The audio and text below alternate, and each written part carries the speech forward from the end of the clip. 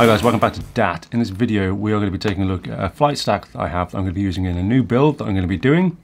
This is the JHEMCU stack. It is a 20x20 stack and it is an F7. So let's get this open and see how she looks. We're going away. I'm sorry we can't stay. I know you don't wanna, but hey, guess we're going on a... So here she is. This is the JHEMCU flight stack. Comes in this very ordinary packaging, but she is a very capable flight stack and very reasonably priced. So let's see what we get. There's everything out of the packaging. So you've got a battery connector, you've got some gummies, and you've got some mounting bolts and screws. There goes one out of the packet. So they will come in very useful. Obviously you need those. And in this part,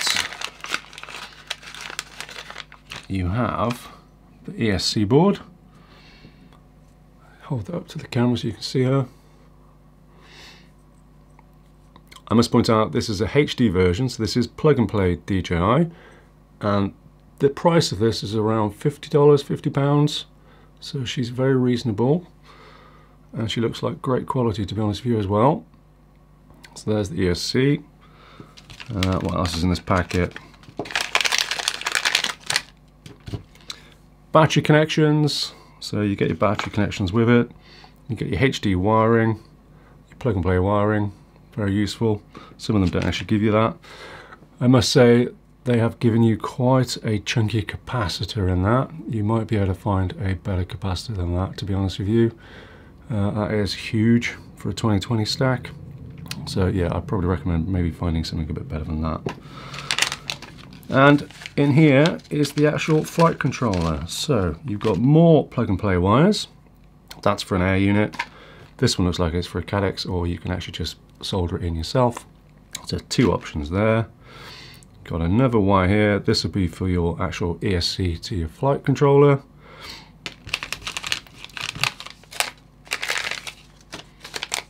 And here is your actual flight controller itself.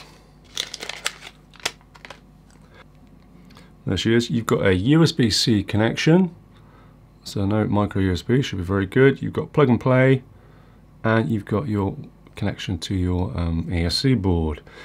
This is a very capable stack, like I said. Let me run through some specs for you, because she is pretty good actually. Obviously this is a 20x20 mounting. This is an F7 version, absolutely cracking little board. This is the Deluxe version that I have. They do this in various different states or sizes if you prefer. The Deluxe one that I have here is a 40 amp. They do a 20 amp. So 40 amp ESC or a 20 amp ESC. It's got 6 UARTS on it. So you've got loads of things you can actually connect up to it. Probably more than you'll ever need. It's more than I'll ever need, to be honest with you. HD plug and play. It's got a barometer in here. It's got black box as well. Black box barometer, I must point out, is only on the Deluxe version. It's got LED support. It does 2 to 6S LiPo, USB-C, like I said. This is a very, very capable board. And I just wanted to show you this, guys, because I'm actually going to be doing it, or putting it in my new build. I'm going to be putting it in the new Apex Micro 5-inch that I'm going to be doing, so please do watch out for that video. And then I'm going to be doing a follow-up of what I actually think to this and how it performed, and if there's any difference, because if you follow my videos, you know that I love the Mambas. And we are going to find out what I think to this later on. There you go, guys. Just wanted to show you that. Smash that thumbs up, hit the subscribe, stick around for that build because it's going to be a good one.